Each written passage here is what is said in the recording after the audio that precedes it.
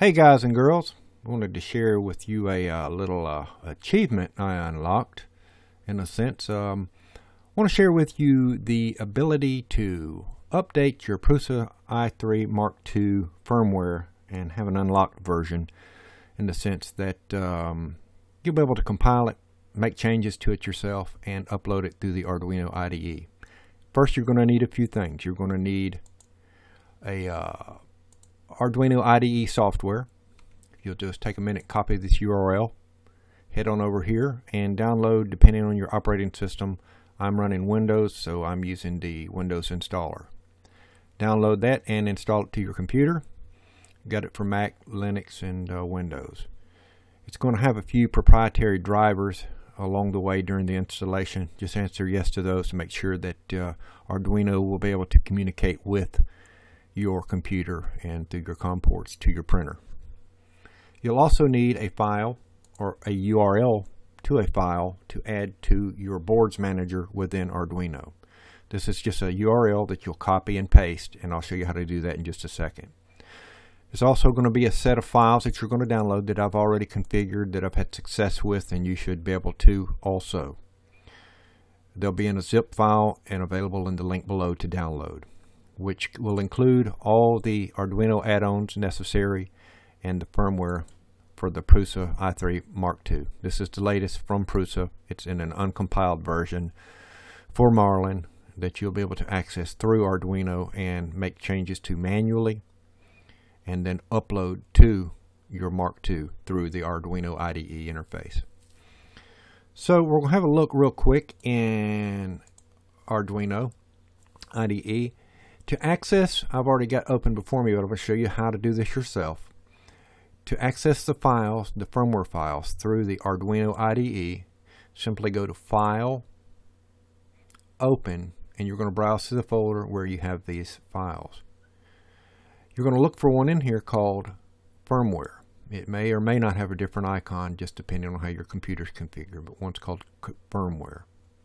Click Open, and you'll get all these different tabs with all these different files that are applicable to the flashing and writing of this firmware. Main one is going to be Configuration H and the Configuration Prusa. This is one that I've changed because it requires it, but it's not available in the form that you download off the internet. But it is, however, available in the form that you'll download from the link I'll provide to you. Because I've already gone through the time to make all this, it's all ready to simply open and flash once you're able to connect to your printer. But before you do that, Arduino is going to need a way to know how to connect to your Rambo board on your Mark II. So with that, we're going to use this address, this URL. You're going to copy this, and we're going to open up under File, Preferences. There's a tab called Settings, and we'll need to add that to that URL that we just copied to the additional boards manager URL right here. I've already done it. You'll just paste it here and then answer OK. Once you've done that, you're going to go to Tools, Board Manager. Click that, and it's going to bring up this interface where you will actually, at this point, because you've just installed that URL under your preferences, you're going to type in Rambo, and it will then present you with this. Because I've already installed it, I can't install it. I can only remove it. But because you've not yet, you'll have an option to install it. So you want to install this so that your Arduino interface can communicate with your Rambo board. Once you've done that, click Close. All right. Now, we're also going to need to go under Tools, and under your board, you're going to want to pick, now that we've just went through the previous step, of the Rambo board. And you'll see that mine's already selected. Of course, I've already selected it because I've gone through this procedure. You probably won't have yours selected by default, but if you do or don't, you'll want to make sure that Rambo is selected.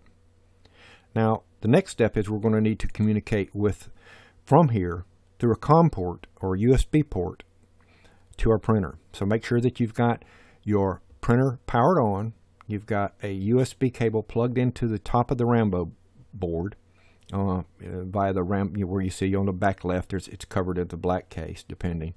And then you've got a USB port, and then follow that on into your computer. Once you've done that, you're going to need to tell Arduino IDE which COM port to connect on. Now, sometimes that's kind of confusing. But generally, if you open up a program called Pronterface, I'll open that up real quick. It will show you your COM port that it's connected to and your baud rate. So if, for example, I connect, you'll see that I've connected to my Mark II, and it's giving me some generic information about what it's found and discovered when it's made that connection. But keep in mind, you can only be connected at one interface at a time. So if I can't connect through Arduino if I'm connected in Pronterface. So I need to make sure I disconnect. But before I do that, make sure I make note of my port and my baud rate. So I'm on COM4 and a baud rate of 115200. So I'm going to disconnect. And then I'm going to go back to Arduino. And under Tools, we've got a neat little tool that it's called a serial monitor. If we pull that up, it will by default try and connect to our printer. And you see that it has. And this is basically because that port was still open for my Pronterface. But what I can do is go under Tools and here pick my COM port. Alright, COM4. And if I needed to go under my serial monitor again, here's where I could change my baud rate. Okay, to pick the correct baud rate.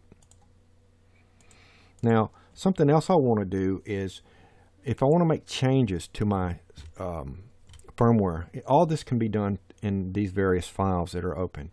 Some of it will make sense, some of it will not, but there's a lot of information about Marlin online that you can find ways to add different features, change and edit different features, comment out or prohibit the use of features. Now I've made a change to the firmware where I've simply added an underscore UL to just indicate that it's unlocked. You'll be able to see that on your LED display once you flash this. If you scroll all the way to the bottom under support, under the firmware version, you'll be able to read 3.0.1.0 underscore UL for unlocked. You can go through here, read about it. You can screw your machine up, and you can also enhance it greatly. And then worst comes to worst, you can download the default firmware that's locked from Prusa and just reflash with that, and then maybe give it a try again. Lots of settings in here. I've edited this already and added a preheat feature. You know how you've got ABS or PLA or Flex in your machine where you can preheat filaments and bed temperatures. Well, I've added a nylon to that. You'll see that at the bottom of the list. But you can add those types of features with this. You can enable chit chat. You can enable to be able to modify your EPROM settings and all that. So it's unlocked completely for your enjoyment. Now, once we're done and we've made any changes, we're going to want to flash this by clicking Upload. You can verify it. I would always suggest that you verify it first. It can be a minute or two process. You'll get feedback in this window. You'll also get the status bar here. At times it may seem as if it's frozen, but you can see right now it's compiling the sketch and it's done compiling. And let's go ahead and try to upload this. Again, it compiles it first. It always compiles that first. Any changes that we make, we will always want to upload it and save it. Now see, if I upload this, it will upload it to the Mark II simply and make the changes there physically, but the files that we're working with, any text changes that we've made won't be saved unless we went under File, Save. So you always want to save your work. You want to save any edits that you've made, and then you want to also upload those changes to your printer. And I'll show you at the end of this video where I've gone in and where you can look under the support information at the bottom screen if you scroll down your LED window and get an idea that you've successfully flashed it as well. I'll show you, go ahead and show you that edited or added, where I added a nylon preheat temperature to the filament settings. Alright, so we were uploading, it's done, and it was successful. Didn't get any error messages. Like I said, you'll always get feedback here for error messages. Alright, so now what we're going to take a look at is the new filament that we've added. And you can see here that I've added a nylon with a temperature and bed temperature here.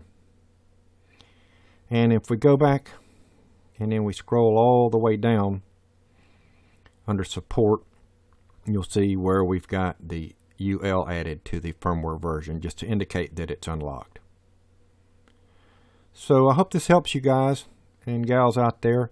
I know for me, I struggled with it for a while. It's difficult to do it, but once I finally got it, I figured, hey, well, I better save all this in a usable configuration and make available, because a lot of people out there are veterans at flashing and especially use of Marlin, but we're having troubles putting this all together for the Mark II.